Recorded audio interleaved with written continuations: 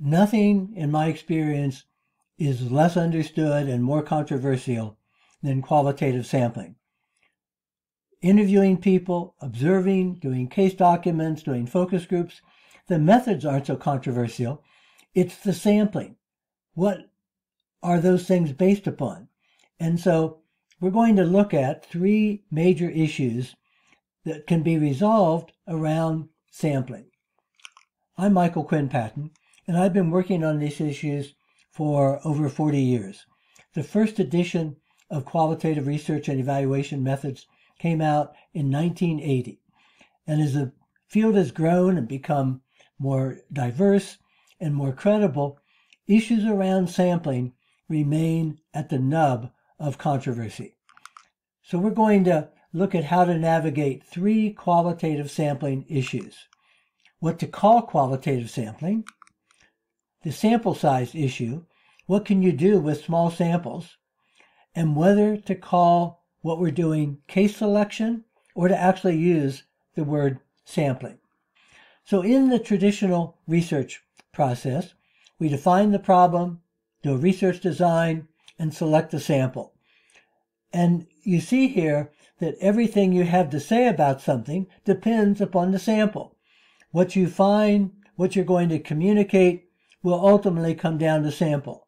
And when there are controversies about findings, it's often about the sample where the controversy resides. What that diagram, traditional diagram, leaves off is before defining the problem, you have to determine the purpose of the inquiry. And that purpose leads to the purpose for the sample, which is why we call it purposeful sampling. You determine the inquiry purpose, then focus the questions, then decide what data to collect, and select the relevant cases, which is purposeful sampling. That connects the nature of the sample to the nature of the inquiry and its purpose. Determine purpose, do purposeful sampling. The difficulty with qualitative sampling is that the very word sample evokes probability sampling, generalizing from a sample to a population statistically. And so, in using the language of qualitative sampling, distinguishing it from probability sampling raises the question of what to call it. Purposive sampling is widely used in academic settings. In evaluation settings, we tend to use the word purposeful sampling. The actual techniques are not any different. Purposive, purposeful refer to the same kinds of options for selecting samples. They're simply different words. So why nitpick? Well, purposeful sampling involves strategically selecting information-rich cases to study, cases that by their nature and substance will illuminate the inquiry question being investigated. It directs us to purpose. Why then choose purposeful over purposive? Well, I'm going to offer you three reasons.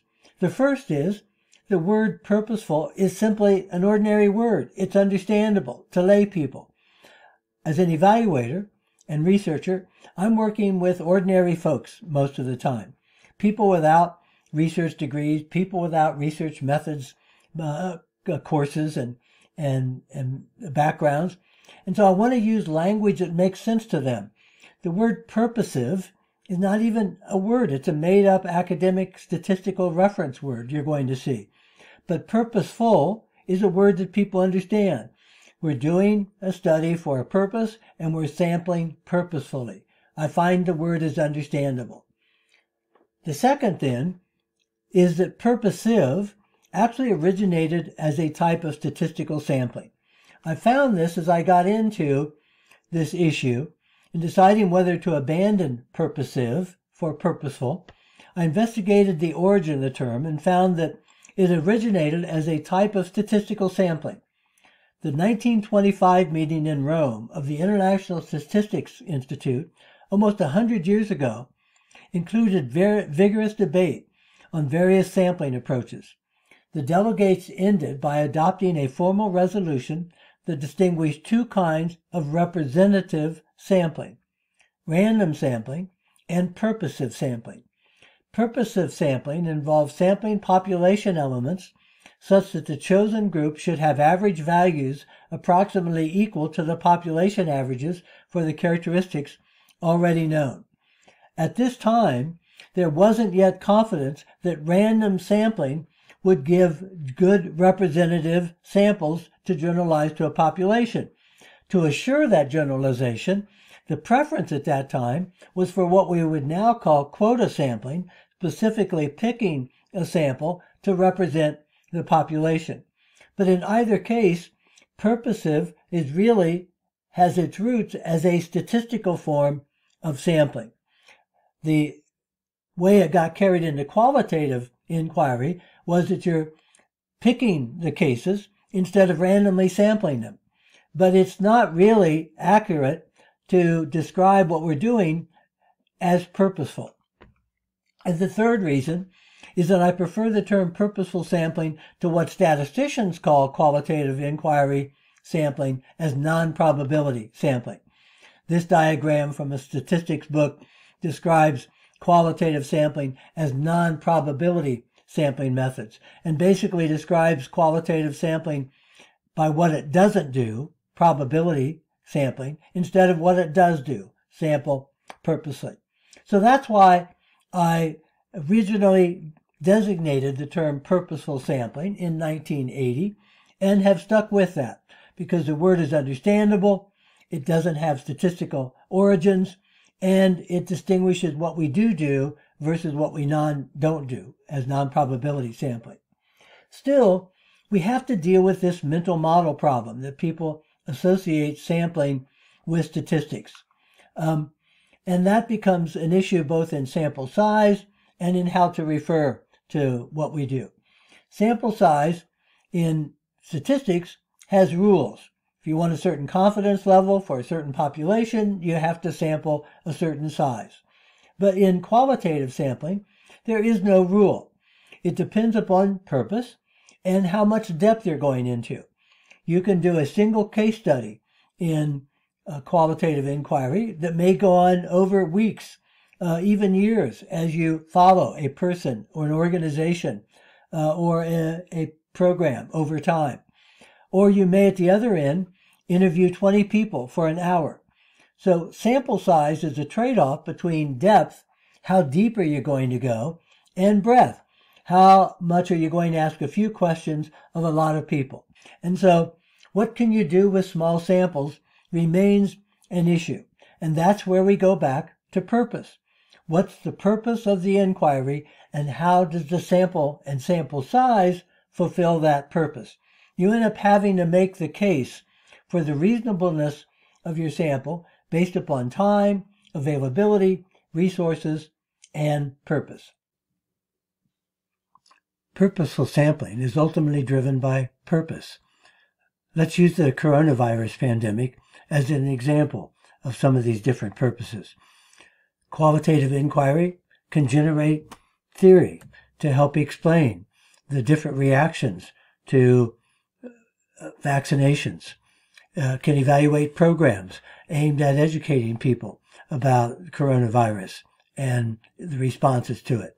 It can illuminate some issue or phenomenon, like how communities responded to public policies around coronavirus, or an in-depth understanding of something like how the schools adapted to remote learning during the pandemic, a systems mapping about how different parts of the systems, health systems, political systems, cultural systems, economic systems, were interwoven around the pandemic, capturing diverse perspectives on things like the vaccination, masking, long COVID, and constructing quantitative questions. Qualitative inquiry is a way to generate questions for surveys where you can take a sample to generalize to a larger population. These and other purposes of qualitative inquiry have a major effect on what kind of sample you need, what's going to be credible, what's going to be useful. Which brings us to the final issue, whether to even use the term sampling for qualitative inquiry or to simply refer to selecting cases. I'm going to draw upon the wisdom and poetry of William Shakespeare in what may well be the most parodied soliloquy in all of literature, the to be or not to be speech from Hamlet, applied to this issue. And here's how it goes.